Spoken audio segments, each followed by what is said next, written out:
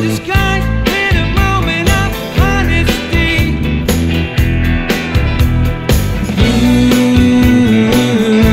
In a moment of honesty. In a moment of honesty. Smile, disarm me. It was so real. Hello and welcome to another edition of Music History. My name is John Dotero. Today is January 17th and let's get started. The Rolling Stones released their first EP in 1964. It included the songs You Better Move On, Poison Ivy, Bye Bye Johnny, and Money. A 40-year-old trumpet player by the name of David Mason recorded the piccolo trumpet solo for the Beatles' Penny Lane at Abbey Road Studios in London in 1967. For his part, David was paid $42. In August of 1987, David sold that same trumpet that he used at an auction for $10,846. Led Zeppelin I, the band's debut album, was released in the U.S. in 1969. It coincided with the band's first headlining U.S. concert tour. The album peaked at #1 in the U.S. music charts. In 1972, a section of Bellevue Boulevard in Memphis, Tennessee was renamed Elvis Presley Boulevard. The remaining stretch of the boulevard kept its original name after there were many protests from the Bellevue Baptist Church. Barry Manilow scored his second U.S. #1 single in 1976 with the song I Write the Songs. However, Barry didn't actually write the songs. That song was actually written by Beach Boys' Bruce Johnson. Country singer Eddie Rabbitt stomps into the #1 spot on the Billboard Country Music Chart in 1981 with I Love a Rainy Night. The rock band Motley Crue was formed in 1981 after Nikki Sixx left the band London and began rehearsing with drummer Tommy Lee and vocalist-guitarist Greg Leon.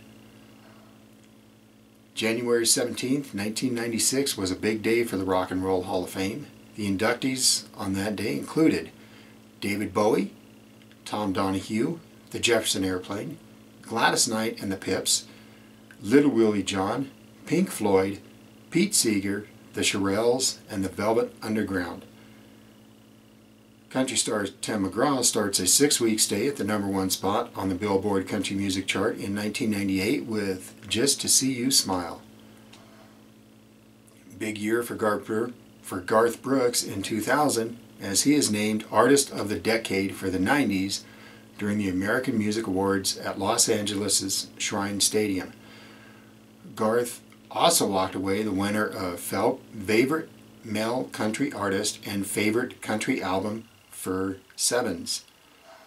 Country cutie Cassidy Pope is signed to a recording contract in Republic, Nashville in 2013. David Bowie reached the #1 on the American album charts in 2016 for the first time with Black Star. The album was released just 2 days before his death on January 10th. Country star Jason Aldean and Brittany Kerr held an engagement party at the Citizen in Nashville on January 17, 2015. Included on the guest list was country singers Luke Bryan and Eric Church. And now, folks, it's time to say happy birthday to the people that brought us great music or had a hand in creating the music we all love. The people born today, January 17th, are Eartha Kitt, born in 1927. Eartha was a U.S. female singer who had the UK #7 single Under the Bridges of Paris and the 1989 #3 single Cha Cha Hills. William Hart was born in 1945. William became a part of the group the Delphonics. They had the 1968 U.S. #4 single La La Means I Love You. Mick Taylor, born in 1948. Mick Taylor joined the Rolling Stones in 1969 at the age of 20. He also worked with the famous Bob Dylan, Mike Oldfield, Jack Bruce, and Ronnie Wood. Cheryl Bentine was born in 1954. Cheryl became a singer with the group Manhattan Transfer. They had the 1977 hit Chanson D'Amoa, and the 1981 single Boy from New York City. Steve Earle, born in 1955, Steve went on to become a singer-songwriter who had the 1986 album Guitar Town. Paul Young, born in 1956, Paul had the 1983 #1 single Wherever I Lay My Hat, That's My Home. He also had the 1985 US #1 Every Time You Go Away.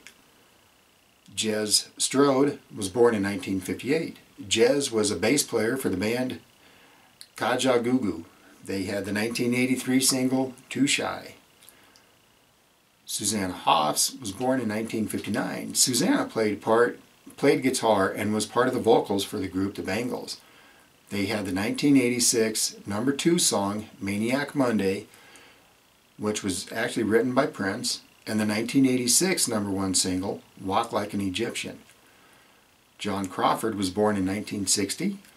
John later was the bass and keyboard player for the band Berlin. Berlin had the US #1 single Take My Breath Away in 1986. Bob Ritchie was born in 1971. Bob is better known by the name of Kid Rock.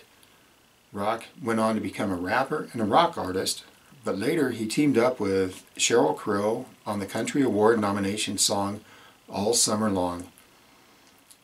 Amanda Wilkinson, born in 1982. Amanda is a country singer who joins her father Steve and her brother Tyler to form the country band The Wilkinsons. They had the 1998 single 26 Cents. And there you have it, folks. That's your music history. Today is January 17th. Go out, make it a great day, enjoy your music. And as always, like Casey Kasem would say, keep your feet on the ground and keep reaching for the stars. Thank you. Have a great day.